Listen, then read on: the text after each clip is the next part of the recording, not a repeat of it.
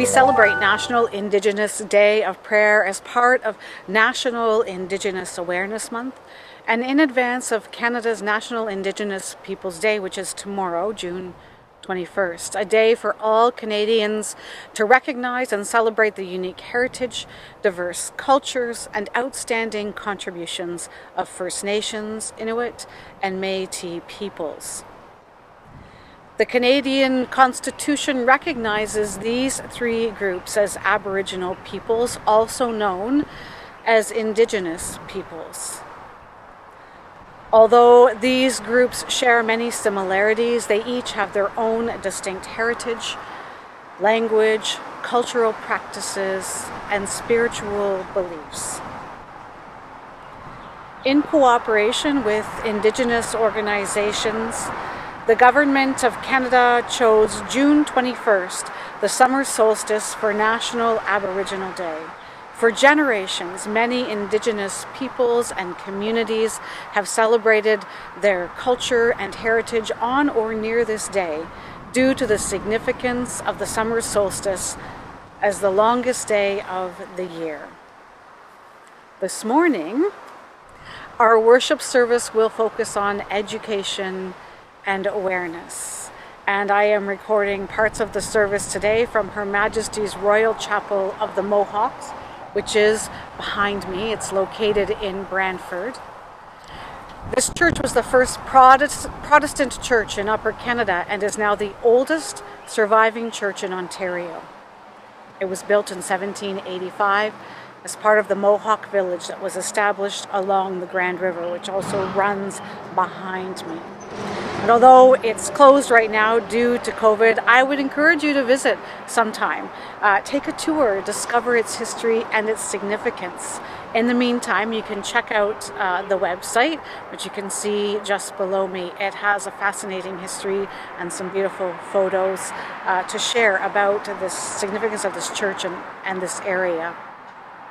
And so we begin our worship this morning by acknowledging our kinship.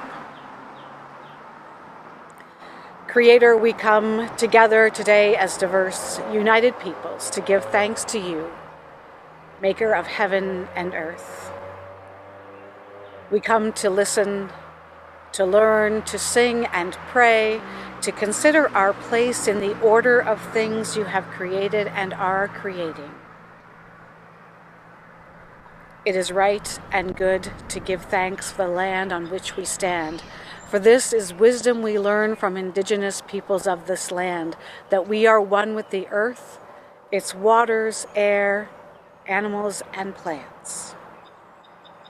Such wisdom, our interdependence with all life, is something too easy to forget in our busy lives.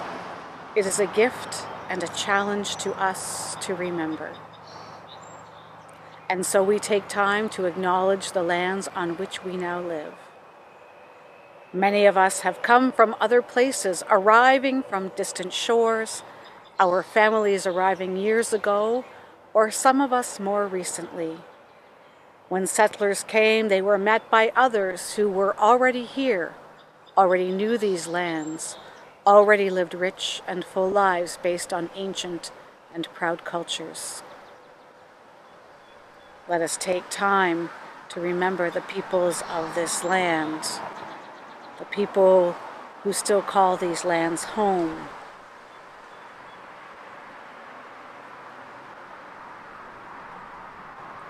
Oh God, as we acknowledge the peoples who have lived on and stewarded these lands since time immemorial and their continued claims to the land, help us to become neighbors, that we might live together in better ways.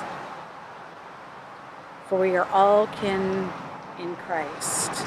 All my relations with each other and this earth, its waters, air, animals, and plants.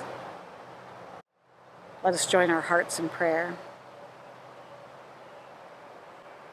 Holy One, you are our rock, a foundation upon which we stand. Fill our hearts now with joy at your deep, abiding presence. Encourage us by the teachings of Christ to live with care and compassion for self, friend, and neighbor. Bless us now as we reflect on our relations with Indigenous peoples, our kin, as diverse yet united peoples. Amen.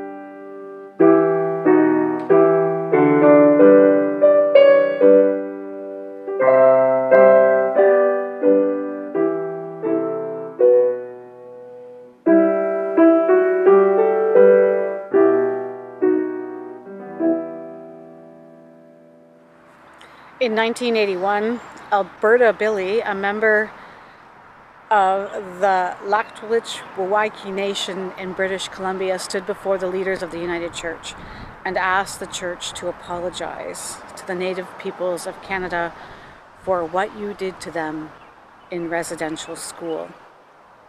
Billy was a lifelong member of the United Church who also represented Aboriginal church members at the Executive General Council.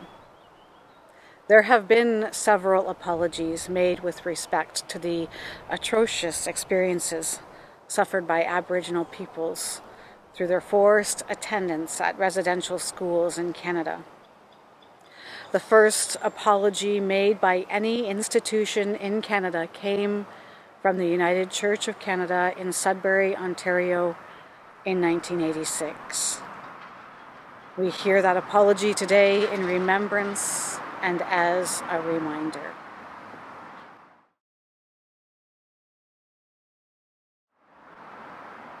Long before my people journeyed to this land, your people were here. And you received from your elders an understanding of creation and of the mystery that surrounds us all, that was deep and rich and to be treasured. We did not hear you when you shared your vision. In our zeal to tell you of the good news of Jesus Christ, we were closed to the value of your spirituality. We confused Western ways and culture with the depth and breadth and length and height of the gospel of Christ. We impose our civilization as a condition of accepting the gospel. We tried to make you be like us, and in doing so, we helped to destroy the vision that made you what you were. As a result, you and we are poorer, and the image of the Creator in us twisted blurred, and we are not what we are meant by God to be. We ask you to forgive us and to walk together with us in the Spirit of Christ, so that our peoples may be blessed and God's creation healed.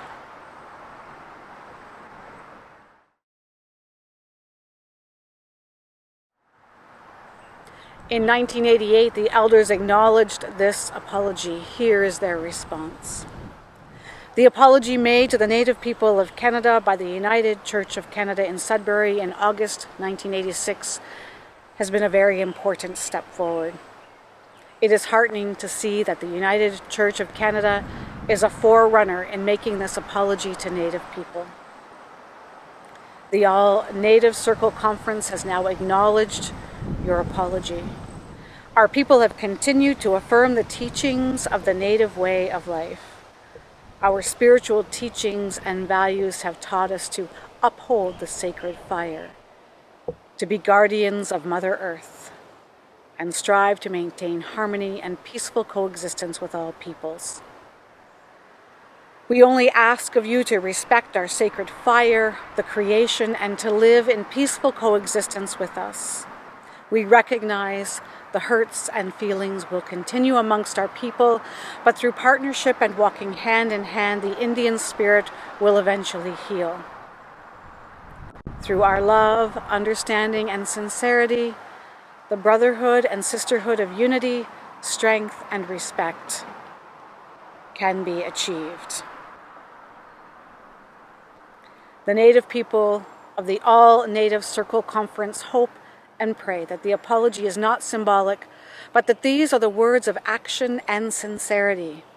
We appreciate the freedom for culture and religious expression. In the new spirit this apology has created, let us unite our hearts and minds in the wholeness of life that the Great Spirit has given us.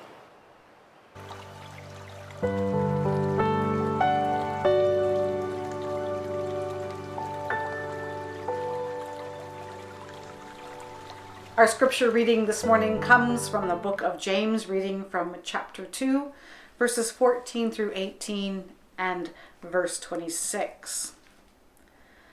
What good is it, my brothers and sisters, if you say you have faith but do not have works? Can faith save you? If a brother or sister is naked and lacks daily food, and one of you says to them, "Go in peace, keep warm, and eat your fill," and yet you do not supply their bodily needs, what is the good of that? So faith by itself, if it has no works, is dead. But someone will say, "You have faith and I have works. Show me your faith apart from your works, and I by my works will show you my faith." For just as the body is without the spirit is dead, so faith without works is also dead. Hear what the Spirit is saying to the church. Thanks be to God.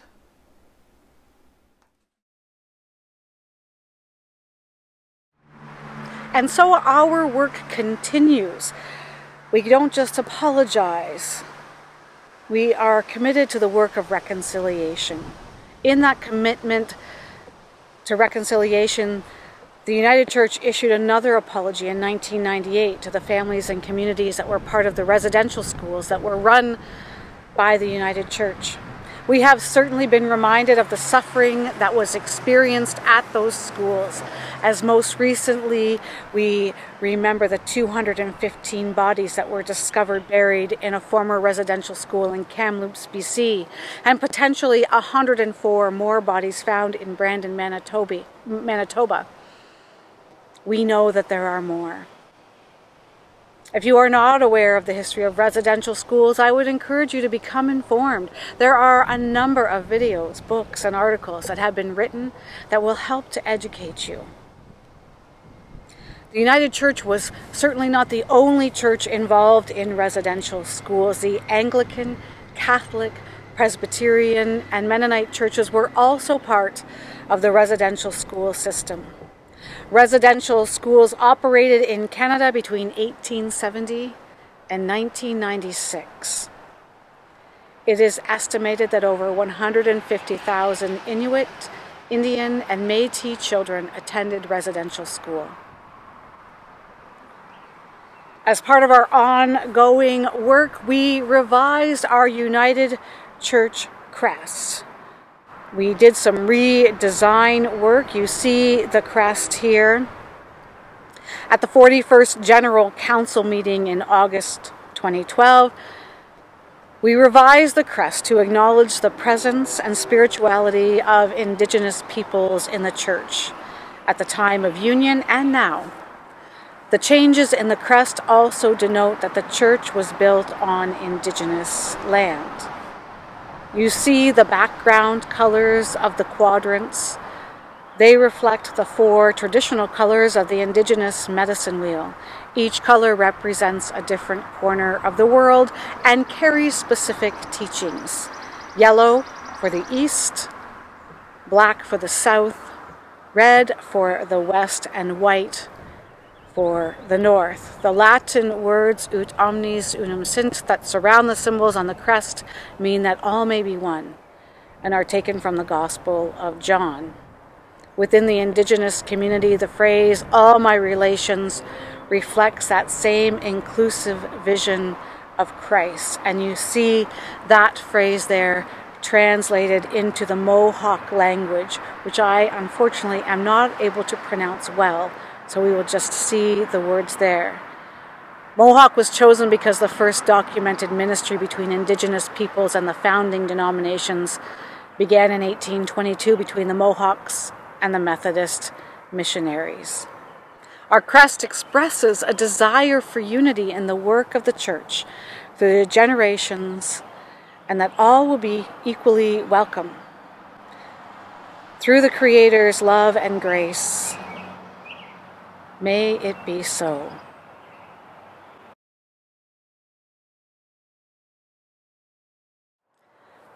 Our work continues as we established a healing fund in 1994. It is a grant that supports healing initiatives in Indigenous communities to address the ongoing impacts of the residential school system. Many name a need for mending, restoring, and celebrating a sense of loss along with hope for rebuilding identity. Indigenous communities may apply for up to $15,000 to create healing, culture, and/or language projects.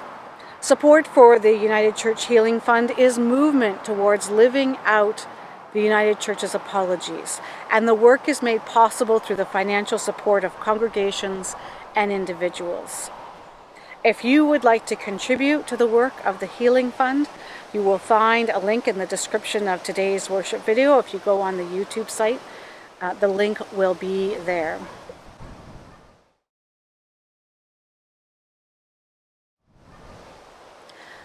Our work continues as we respond as a church, as Mount Elgin United Church, as a community of faith.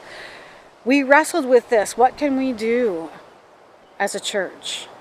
At our board meeting this past week, we committed to continuing to learn about Indigenous issues and to financially support the work of the Woodland Cultural Center, which is located just down the road from this chapel.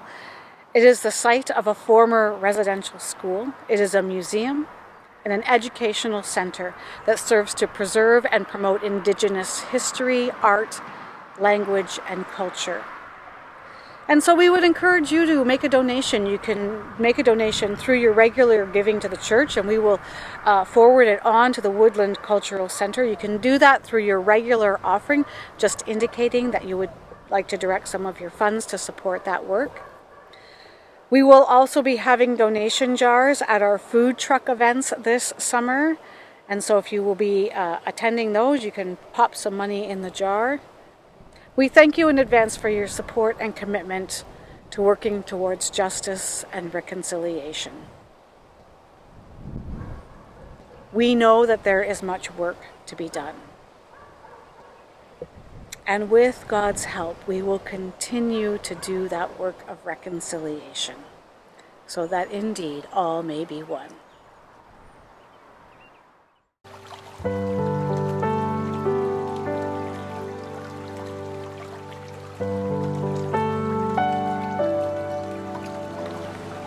We give as an act of worship. We give out of our gratitude, out of our abundance. We give to the work of God through the mission and ministry of our local churches. If you would like to support the mission and ministry of Mount Elgin United Church, you can see the ways in which you can do that on your screen. You can drop off or mail checks either to the church or to the treasurer. You might want to consider signing up for PAR. You can seek out the Canada Helps button on our website, or you can arrange for an e-transfer. If you would like to support the mission and ministry of Newark United Church, you can mail your offering to our treasurer, Allison, and you see her address there on the screen. We do indeed give thanks for gifts given this day and every day. And so now let us join our hearts in a prayer of blessing and gratitude. It is our privilege, creating one, to share from our individual bounties. On these plates and in these bodies are our gifts to the world: money, commitment, and thanksgiving. We pray over these offerings in the name of the one who shared everything with us. Amen.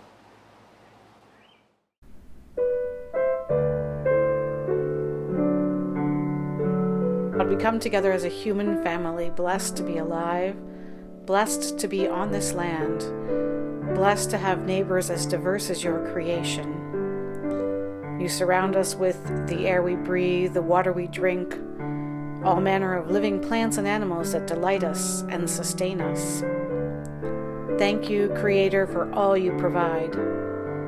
We take a moment in silence to ponder the blessings you give us of family, friends, places to call home, the food we eat, the web of life in which we with all creatures live, move, and have our being. Hear us as we give thanks.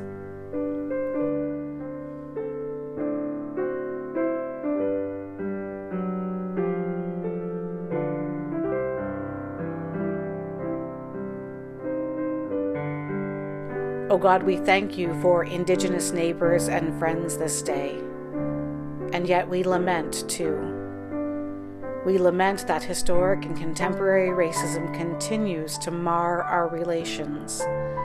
We lament the Church's role as beneficiaries of an economic and governance system that privileges settler peoples at the expense of the First Peoples of this land.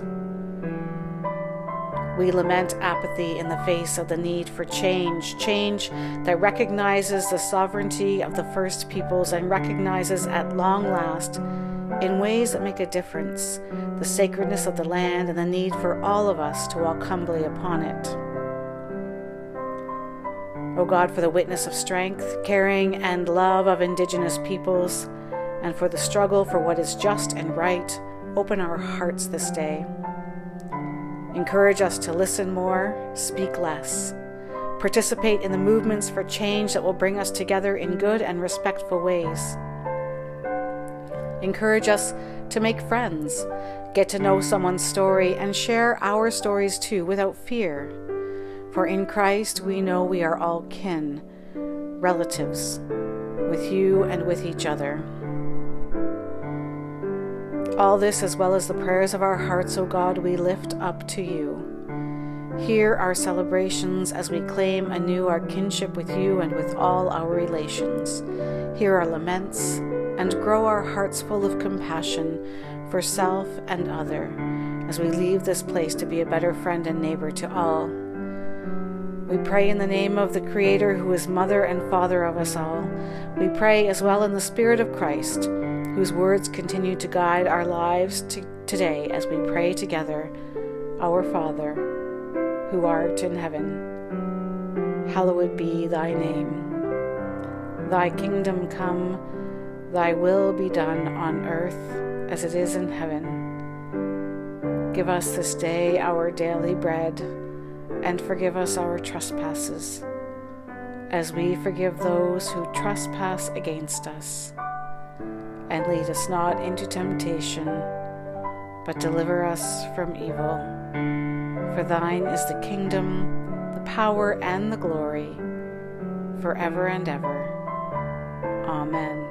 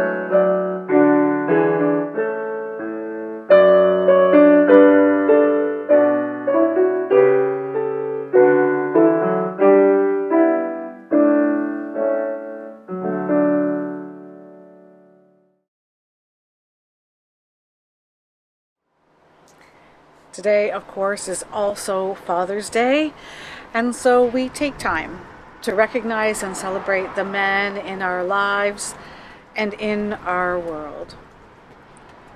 Let us praise those fathers who have striven to balance the demands of work, marriage, and children with an honest awareness of both joy and sacrifice. Let us praise those fathers who, lacking a good model for a father, have worked to become a good father. Let us praise those fathers who, by their own account, were not always there for their children, but who continue to offer those children, now grown, their love and support. Let us pray for those fathers who have been wounded by the neglect and hostility of their children.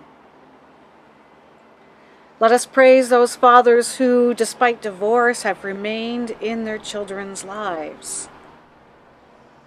Let us praise those fathers whose children are adopted and whose love and support has offered healing. Let us praise those fathers who, as stepfathers, freely choose the obligation of fatherhood and earned their stepchildren's love and respect. Let us praise those fathers who have lost a child to death and continue to hold the child in their heart. Let us praise those men who have no children but cherish the next generation as if they were their own. Let us praise those men who have fathered us in their role as mentors and guides. Let us praise those men who are about to become fathers. May they openly delight in their children. And let us praise those fathers who have died but live on in our memory and whose love continues to nurture us. However you are celebrating this day, whomever you are celebrating with, whomever you might be missing this day, we do extend our blessings on men everywhere who are good father figures for the people in our lives. Happy Father's Day.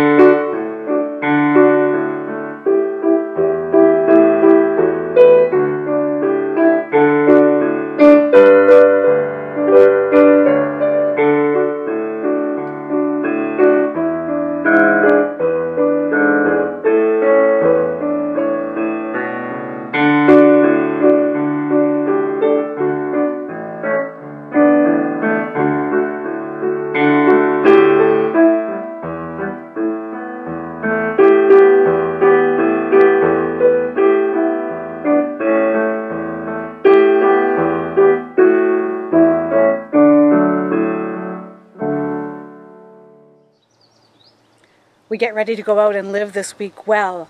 I am recording the benediction from this monument. It marks what was the original landing site of the canoes as they were coming in from the river. The river used to run behind here. It doesn't run there anymore. And then over this way is the chapel. But we remember this site where people would come and go from this village, off and on the river. And so we come and we go. We have come together to worship and to remember. And I invite you to move from here, a reconciled and reconciling people, with assurance that Creator God, Great Spirit, accompanies you this day and every day. Amen.